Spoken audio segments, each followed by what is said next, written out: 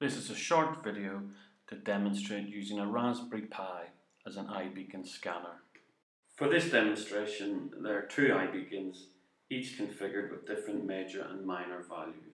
Currently only Beacon A with a major of 4 2s and a minor of 4 5 6 7 is switched on.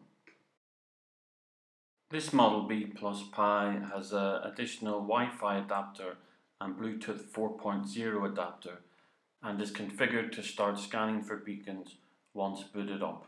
The data collected from the Raspberry Pi iBeacon scans is being pushed to a remote web server, which we can view on this terminal screen. As the scan starts automatically, we can see that Beacon A has already been detected.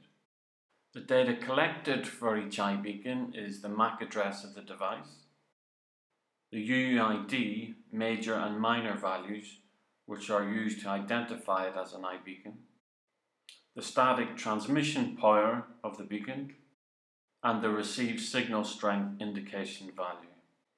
The final piece of data is the scan ID, which is the MAC address of the scanning device, in this case a Raspberry Pi. As only Beacon A is currently switched on, it is only the data for Beacon A we are currently receiving. If we turn off Beacon A and switch on Beacon B, we can see that it is immediately detected by the Raspberry Pi scan.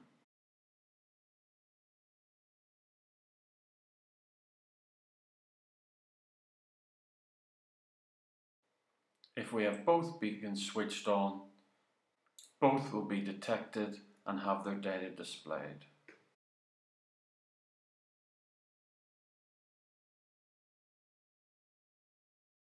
To finish will be a demonstration of the Pi with multiple beacons to detect, in this case 11. The 11 iBeacons are found in the first scan. Some of these iBeacons have matching UUIDs, majors and minors, but are separate physical devices with differing MAC addresses. And then the second scan begins a detection process once again.